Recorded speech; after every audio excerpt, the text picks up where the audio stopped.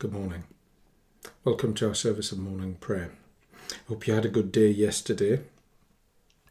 As it's Friday, we will continue our usual practice of saying morning prayer and for our intercessions using the Litany. And so let us prepare to lay the day ahead before God. Everything that you need is on the screen in front of you.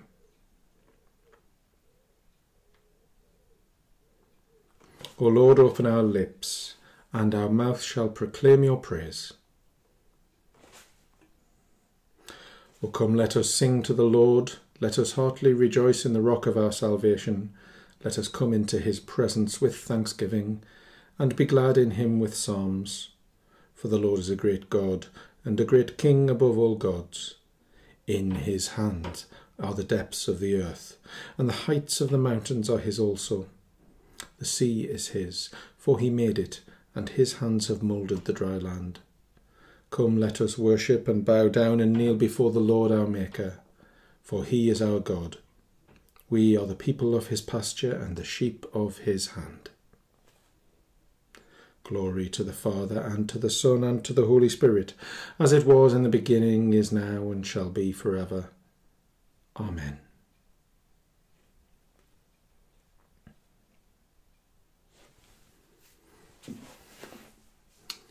O Lord, you have searched me out and known me. You know my sitting down and my rising up. You discern my thoughts from afar. You mark out my journeys and my resting place, and are acquainted with all my ways, for there is not a word on my tongue. But you, O Lord, know it altogether. You encompass me behind and before,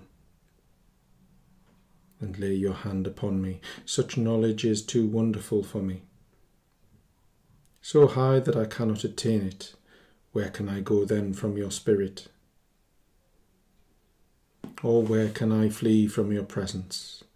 If I climb up to heaven, you are there. If I make the grave my bed, you are there also. If I take the wings of the morning and dwell in the uttermost parts of the sea, even there your hand shall lead me. Your right hand hold me fast. If I say, surely the darkness will cover me, and the light around me turn to night, even darkness is no darkness with you. The night is as clear as the day. Darkness and light to you are both alike, for you yourself created my inmost parts. You knit me together in my mother's womb. I thank you, for I am fearfully and wonderfully made. Marvellous are your works, my soul knows well. My frame was not hidden from you, when I was made in secret and woven in the depths of the earth. Your eyes beheld my form as yet unfinished. Already in your book were all my members written, as day by day they were fashioned,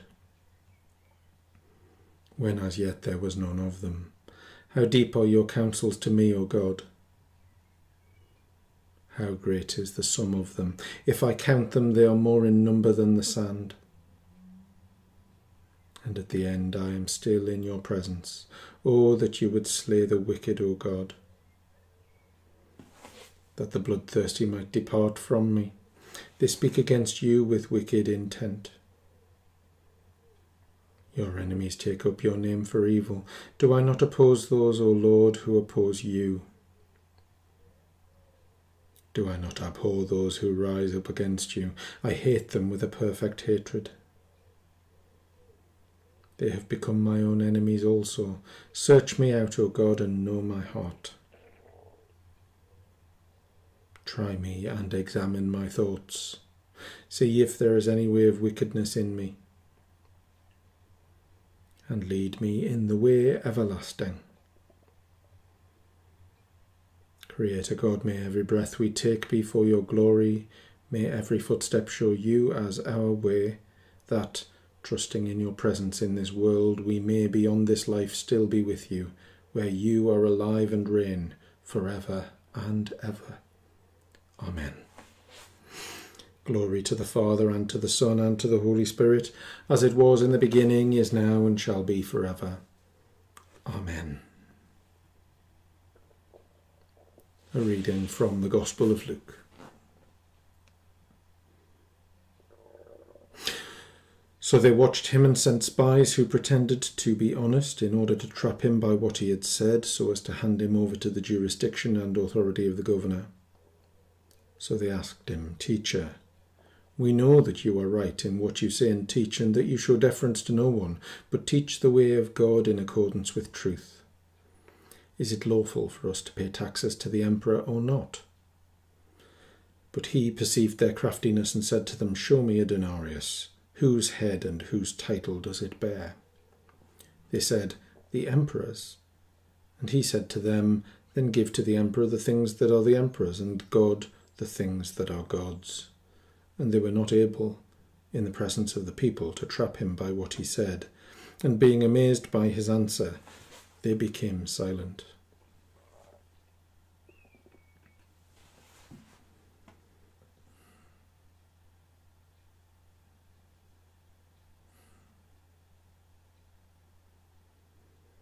Give your people knowledge of salvation, O God, by the forgiveness of all their sins. Blessed be the Lord, the God of Israel, who has come to his people and set them free. He has raised up for us a mighty Saviour, born of the house of his servant David. Through his holy prophets God promised of old to save us from our enemies, from the hands of all that hate us, to show mercy to our ancestors, and to remember his holy covenant. This was the oath God swore to our father Abraham, to set us free from the hands of our enemies, free to worship him without fear, holy and righteous in his sight all the days of our life. And you, child, shall be called the prophet of the Most High, for you will go before the Lord to prepare his way, to give his people knowledge of salvation by the forgiveness of all their sins.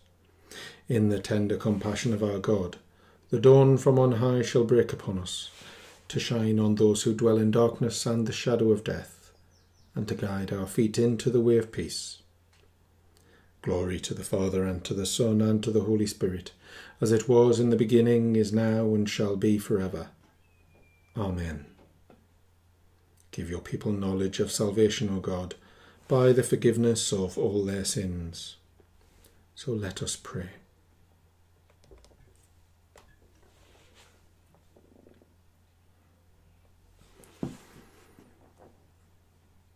God the Father, have mercy upon us. God the Son, have mercy upon us. God the Holy Spirit, have mercy upon us. Holy, blessed, and glorious Trinity, have mercy upon us. And we will say sections 2, 3, and 7.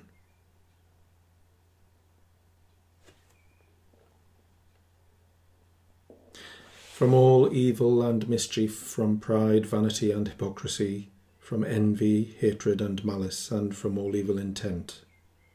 Good Lord, deliver us.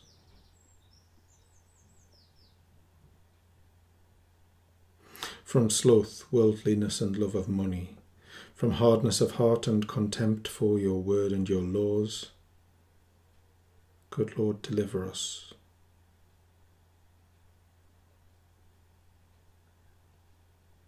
From sins of body and mind, from the deceits of the world, the flesh, and the devil. Good Lord, deliver us. From famine and disaster, from violence, murder, and dying unprepared. Good Lord, deliver us. In all times of sorrow, in all times of joy, in the hour of death, and at the day of judgment. Good Lord, deliver us.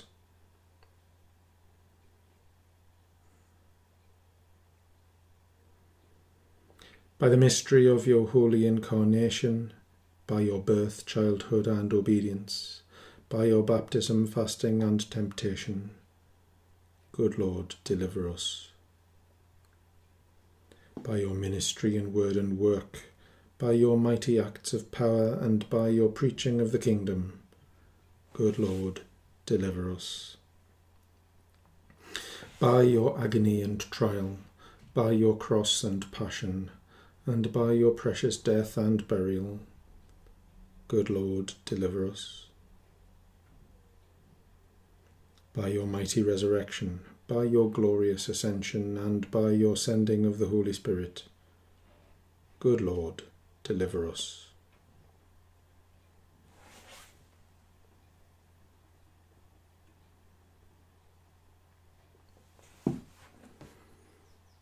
Give us true repentance. Forgive us our sins of negligence and ignorance, and our deliberate sins, and grant us the grace of your Holy Spirit to amend our lives according to your holy word. Holy God, holy and strong, holy and immortal, have mercy upon us.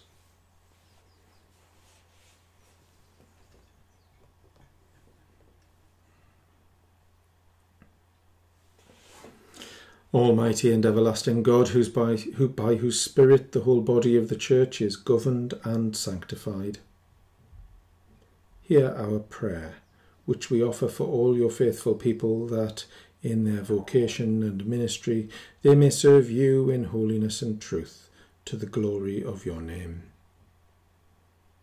Through our Lord and Saviour Jesus Christ, who is alive and reigns with you in the unity of the Holy Spirit, one God, now and forever. Amen. And so let us pray with confidence as our Saviour has taught us. Our Father, who art in heaven, hallowed be thy name. Thy kingdom come, thy will be done on earth as it is in heaven. Give us this day our daily bread, and forgive us our trespasses, as we forgive those who trespass against us. And lead us not into temptation, but deliver us from evil. For thine is the kingdom, the power, and the glory, for ever and ever. Amen.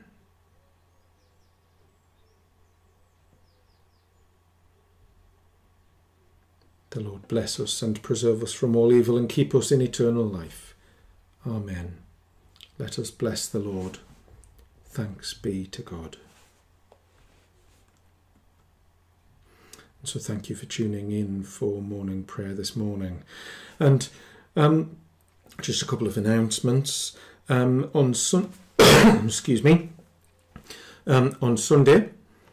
we will be having a service of matins, and we have a visiting preacher, the Reverend Canon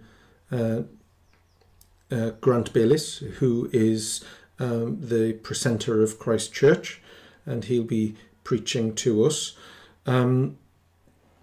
Also, for your diaries, we are planning to have our grand reopening on the 26th of July, and I'll be posting some information online on the church website, on a church near you, on the village Facebook page, and in the Village Link magazine to that effect.